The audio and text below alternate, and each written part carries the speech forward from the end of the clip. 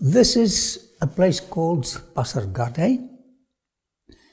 You're looking at the ruins of the ancient palace of Cyrus the Great. And my friends are pointing to an inscription at the top. Let's get a bit closer and read it. Now, his name was mentioned almost 2 centuries before his birth, as I mentioned before. If you read carefully, if you can read cuneiform, it's written by Cyrus. He says, I am Cyrus, the king of Achaemenid. And it's written in 3 languages, Elamite, and we're going to discuss something about the Elamites.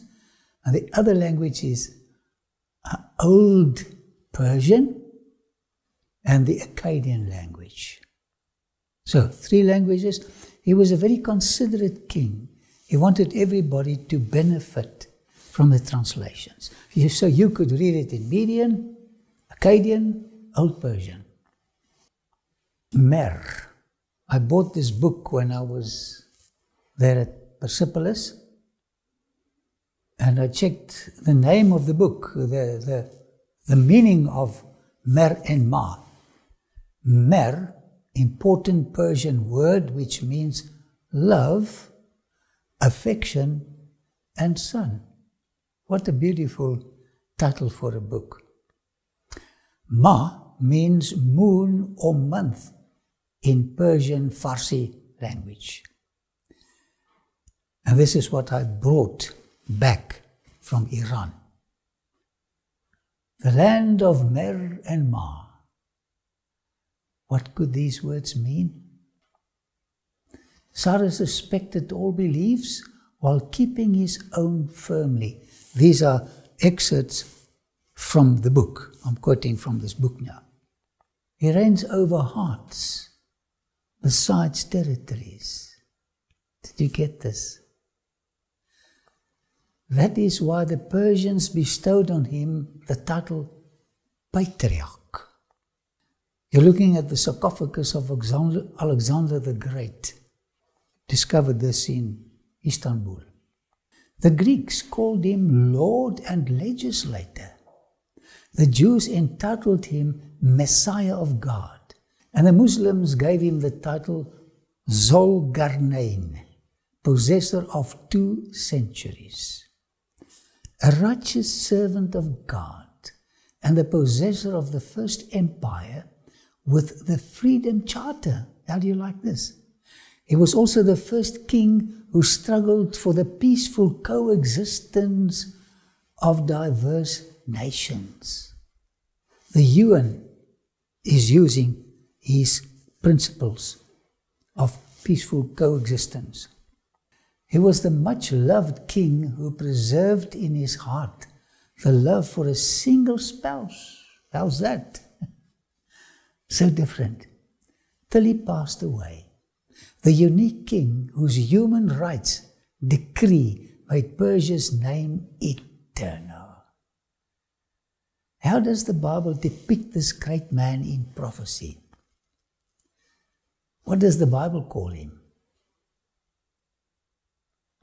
Shepherd, anointed, title of honor, set captives free. All these titles also belong to Jesus. Cyrus penned the following thoughts. All men have their frailties. Yes, it's correct. And whoever looks for a friend without imperfections will never find what he seeks. So you think you can get a perfect wife or a perfect husband. Cyrus says, they do not exist. We love ourselves, notwithstanding our faults, and we ought to love our friends in like manner. You know, these are deep thoughts. You cannot be buried in obscurity. You are exposed upon a grand theatre of the view of the world. If your actions are upright and benevolent, be assured they will augment your power and happiness. When I read this, I thought of Paul He speaks of us being a spectacle. The Greek says theatron. We're a theatre, and the universe looks upon us. Where this man got the insights, I don't know. What valuable advice did he give his son? Maybe you've got a son. What advice did you give your son? Listen to Cyrus. And you, Cambyses, you know yourself, without words from me, that your kingdom is not guarded by this golden scepter, his position. What do you think would guard your kingdom? And this is a message for all the rulers in the world. I don't know if they know what Cyrus told his son to do, but this is words of wisdom. And you, Cambyses, you know of yourself, without words of me, that your kingdom is not guarded by this golden scepter, but by faithful friends. Faithful friends. It's so important to have a faithful friend.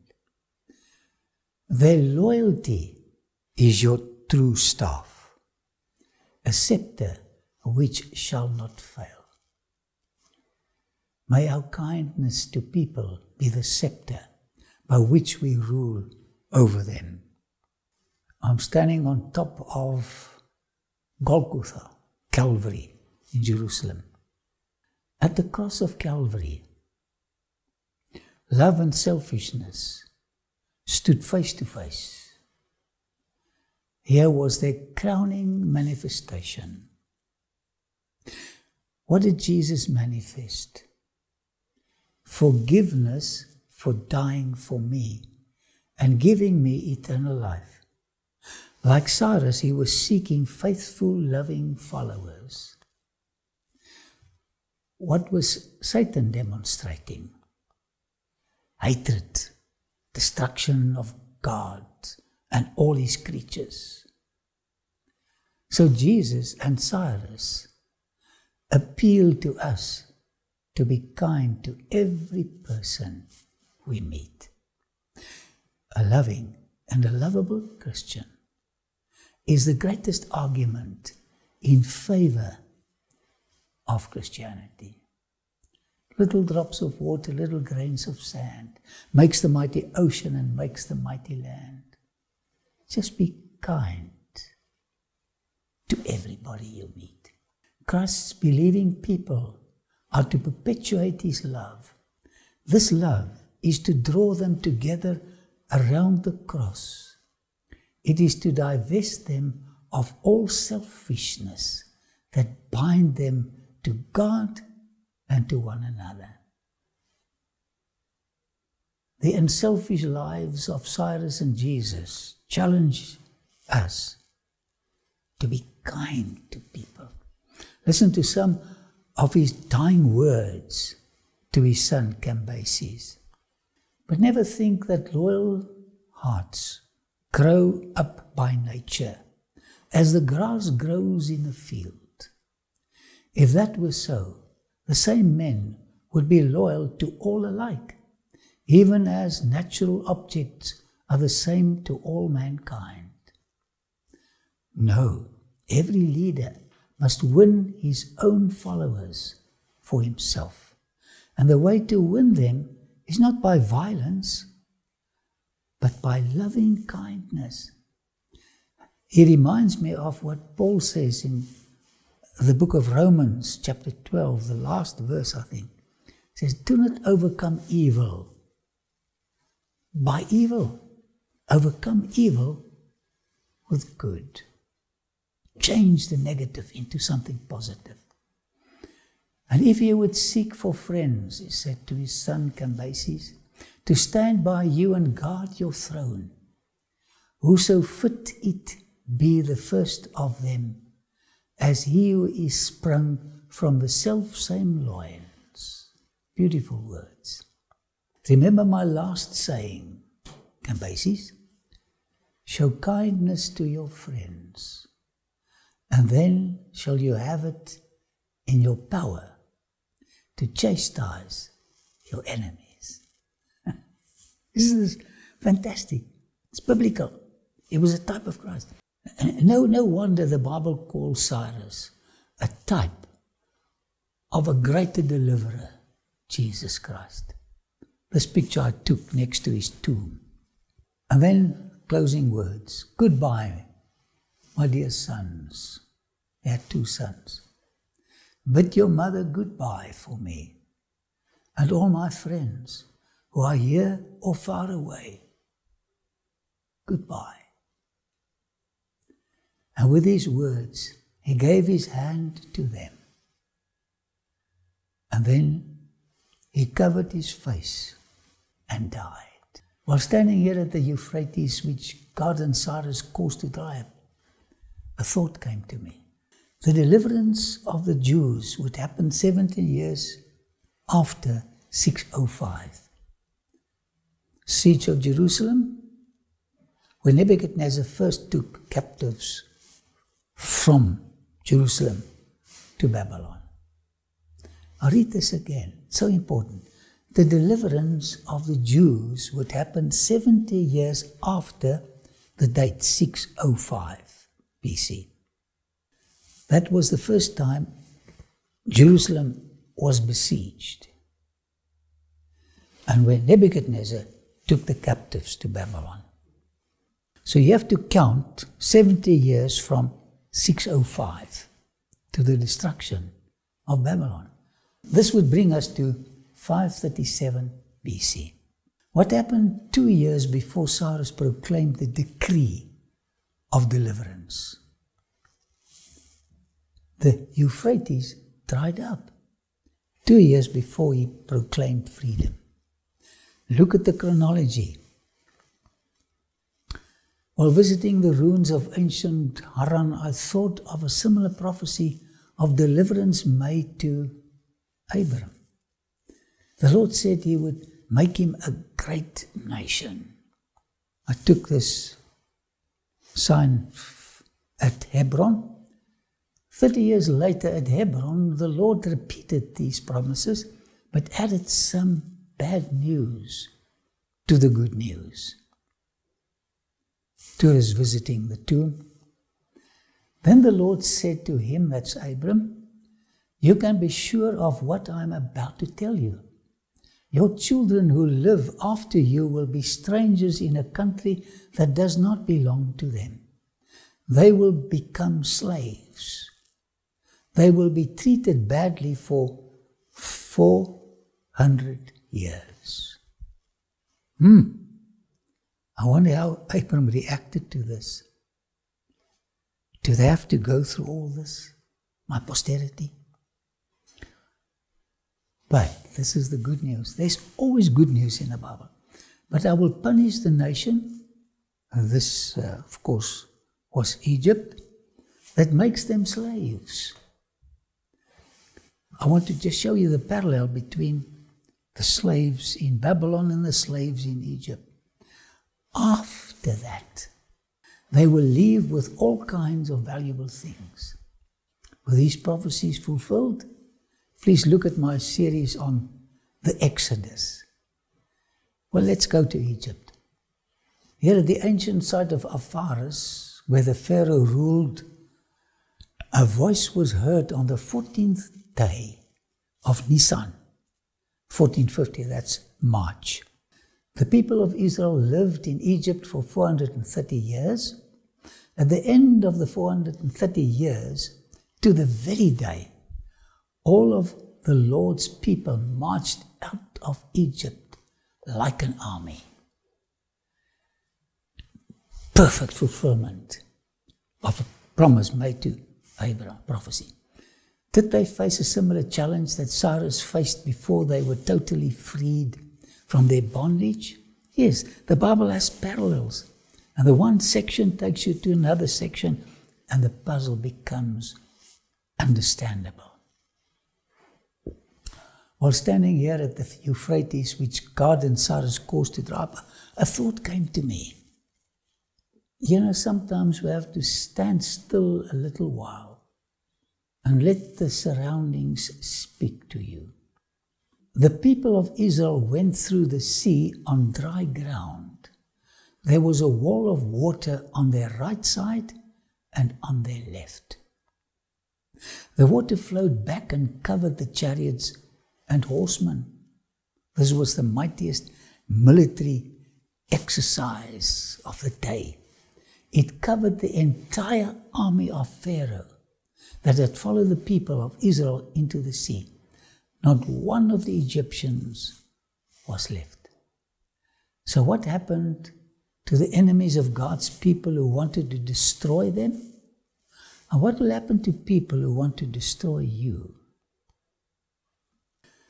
This is the place where Israel walked through the Red Sea. It's called Ein El Ein Sokna, the only place where you have a mountain range coming into the sea.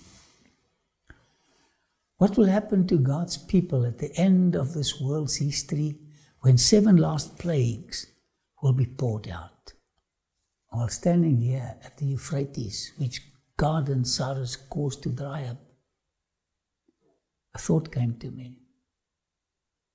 The 6th angel poured out his bowl on the great river Euphrates. Its water dried up to prepare the way for the kings of the east.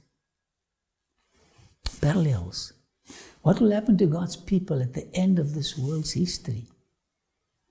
Our heavenly Cyrus is on his way to come and rescue us from the final persecution of Satan and his followers. While walking on the footsteps of Cyrus, I reminded Loretta of someone else in the Bible whose coming was announced 282 years before his birth. It happened right here at Bethel, where Jacob the fugitive had a vision of God's forgiving grace. By the way, this king had another shrine at Tel Dan, where he also erected 2 golden calves. He got this from Egyptian theology. Let's ask these ancient stones to tell us what was wrong in his establishing new sites for worship. And behold, the man of God went from Judah to Bethel by the word of the Lord, and Jeroboam stood by the altar to burn incense. Now this occasion was one of importance because Jeroboam, son of Solomon, was officiating as priest at the dedication of the new altar at Bethel. Now what was wrong in what he was doing? Have a good look at the ruins of Bethel. If you have a minute, just read what he says here. You know, what the Bible predicted was fulfilled right here. Let's visit the sites which are mentioned in this description. This is the place where Jacob slept with a stone as a pillar. And this is where he had a vision of the angels descending and ascending up the ladder which linked the earth and heaven. And you know, while this poor fugitive, Jacob, he gave upon himself, he was revealed the character of God, and it changed his life. And if you and I have a better appreciation of God's character and his love and forgiveness, it will change our lives. And I discover God in the Old Testament. I discover him in the New Testament. Here we're looking at the ruins of Jeroboam's temple, son of Solomon. The dimensions matches that of the tabernacle of Moses. You see, he wanted to make almost a similar place of worship than that of Jerusalem. And he drew the people with him into destruction. Jeroboam built an altar at Bethel. He offered sacrifices on it. He sacrificed to the calves he had made. He also put priests in Bethel. He did it at the high places he had made. Here you're looking at the site. You know, he was trying to invest it with sanctity that would win for it the respect and homage of the people, to prevent them to go to Jerusalem and worship over there. How would God rebuke the king's bold defiance? 1 Kings 12:32. Jeroboam built an altar at Bethel. He offered sacrifices on it. He sacrificed to the calves he had made. Then he cried out against the altar by the word of the Lord and said, O altar, altar, thus says the Lord. Now this is the prophet's warning. So what did the Lord say? Behold, a child, Josiah by name, shall be born to the house of David, and on you, referring to the altar, he shall sacrifice the priests of the high places and burn incense on you, and men's bones shall be burned on you. You know, the Lord does not often predict the future with such definite detail as to point out the specific actors. I wonder if the king was skeptic when he listened to this shocking prediction. Now, just as Isaiah prophesied that Cyrus would come after almost 200 years to rescue his people from the influence of the degrading Babylonians, so too did Isaiah predict the coming of Josiah to do a similar work 282 years later. King Jeroboam listens to the prophet of God that predicts the doom of the altar. At this stage, he was sacrificing at this altar. So what went through the mind of this wicked king of Israel when God revealed to him his awful sins? This was a time for him to repent. And the Lord gave a sign the same day, saying, This is the sign which the Lord has spoken. Surely the altar shall split apart, and the ashes on it shall be poured out. Jeroboam may have thought that the prediction of this prophet was a bit far-fetched. How would the altar split? The ashes drop down. Come on, prophet. Don't try and sell me this nonsense. So that Jeroboam and the people might be impressed that the man of God was a true prophet and that his message of warning carried weight, he gave a striking prophecy which would be immediately fulfilled. Listen to this. So it came to pass, when King Jeroboam heard the saying of the man of God, who cried out against the altar of Bethel, he stretched out his hand from the altar, saying, Arrest him. Then his hand, which he stretched out toward him, withered, so that he could not pull it back to himself. Can you see the shock on the face of Jeroboam when he looked at his withered arm? You cannot mess with God, my friend. God will not let him be degraded. And what else happened at this very moment? The altar also split apart, as the prophet said would happen. And the ashes poured out from the altar according to the sign which the man of God had given by the word of the Lord. You know, this manifestation of the Lord's presence and power was something that could not be successfully gainsay. This was God speaking. Instead of being persuaded of the solemnity of the altar and the sanctity of their priestly king, the people now realized that Jeroboam was acting in direct defiance of heaven and bringing upon himself the divine rebuke. When did this happen?